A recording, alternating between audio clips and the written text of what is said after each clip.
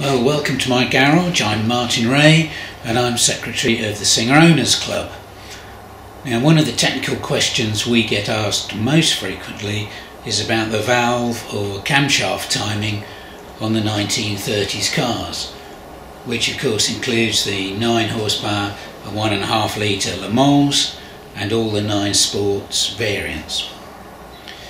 Having had to do a major rebuild of my 1933 9 Coupe's engine, I thought I'd make a video of how to time the engine in the hope that it's clearer than the written articles that have appeared in our club magazine over the years. Now, I am aware of an alternative method than the one I'm going to show you, but I've always found this method to be the most accurate. Obviously, having the engine out of the car makes the job a whole lot easier, and without the gearbox you can easily see the top dead centre mark and the additional marks that I've added to show the inlet open position and the exhaust closing position. These vary slightly depending on the engine being a Le Mans or a Sports, but the exact data is given in the Singer manual.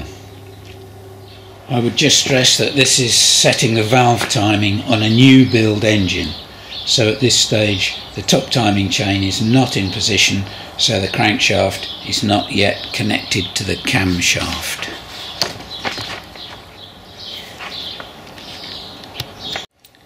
Step 1 is to check that the valve clearances are correct. 4th thou on the inlets, 6th thou on the exhausts.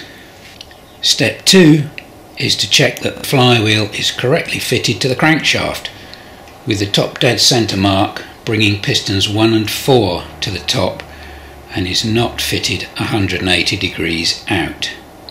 Then set the crankshaft to the inlet valve opening position using your marks on the flywheel.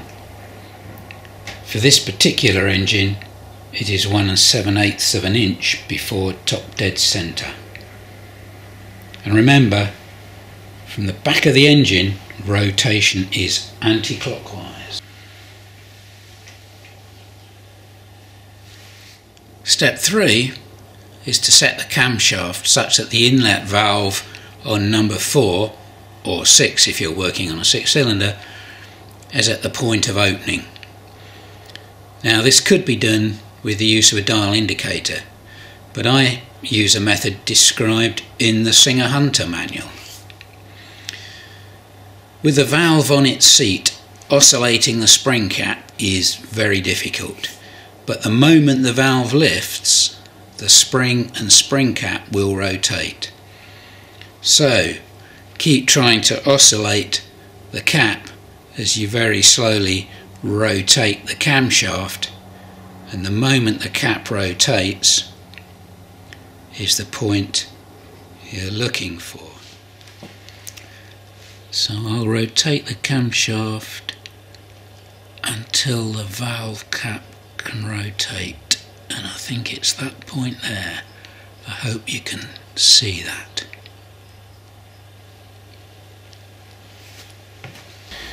Well, step 4 is to fit the top chain wheel and to get the timing chain tight on the drive side without moving the crankshaft or the camshaft.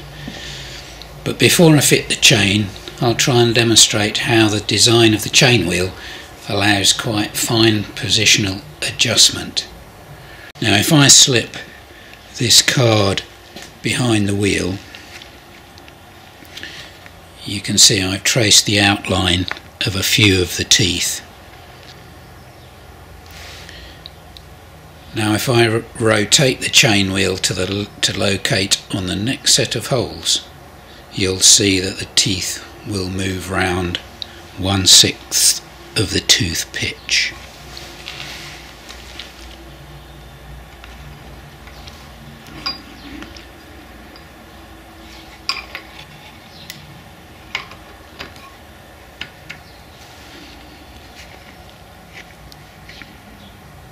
There we go. And again,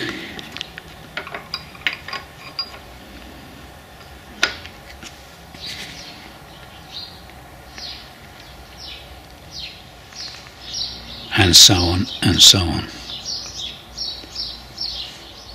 It's necessary to hold the tensioner sprocket back to give enough chain to work with, and because I haven't got 3 hands, I have this large clip to do the job.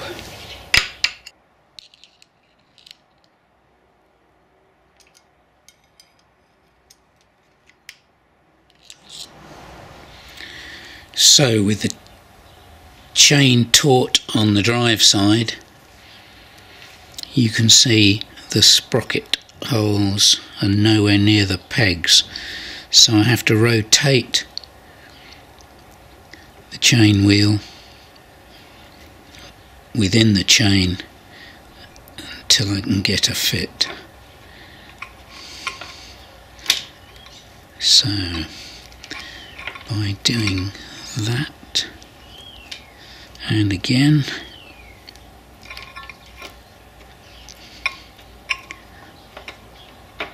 it's pretty good. That's very tight on the drive side and it slips neatly onto the pegs. And if I remove the clip, the tensioner tensions the chain. To check the accuracy, I'll rotate the engine to the point that the inlet valve on number 4 begins to open again, which is there.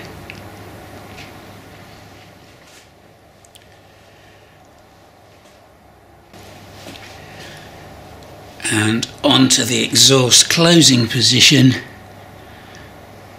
which I find using the same method, except this time it's the moment the spring cap stops rotating.